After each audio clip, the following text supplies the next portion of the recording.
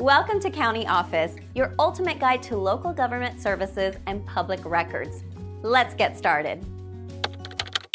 Are arrest records public information in Ward, North Dakota? When you think of North Dakota, you might picture wide-open prairies and friendly folks. But what happens when someone in Ward, North Dakota, has an encounter with the law? Are arrest records as open as the North Dakota sky? Let's talk about arrest records. These are official documents that show when and why someone was arrested. In many places, they're considered public records. But does that hold true in Ward, North Dakota? Now you might be wondering, can I just walk into a police station and ask for them? Well, it's not quite like ordering a cup of coffee. There's a process involved. Public records laws vary from state to state. That means what's available in California might not be in North Dakota. It's all about local laws and regulations. In North Dakota, these laws are designed with transparency in mind.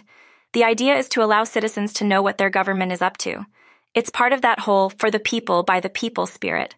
So if you're in Ward and you want to peek at arrest records, where do you go? Your first stop might be the local law enforcement agencies. They're the gatekeepers of such records. But wait, it's not a free-for-all. Certain sensitive information might be redacted. That means some details are kept private to protect identities or ongoing investigations. And if you're thinking about accessing these records online, you're in luck. Many jurisdictions have digitalized their records for easy access. Ward might just be one of them. Remember, though, the internet is vast and sometimes tricky. Make sure you're using reputable sources to get your information. So, are arrest records public in Ward, North Dakota? It seems the answer is a resounding yes, with a side of but check the details.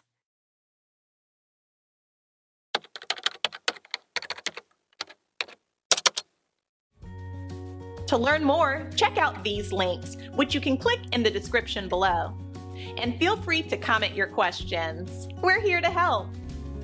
Thanks for tuning in to our video. Please like and subscribe and leave a comment below. See you in the next video.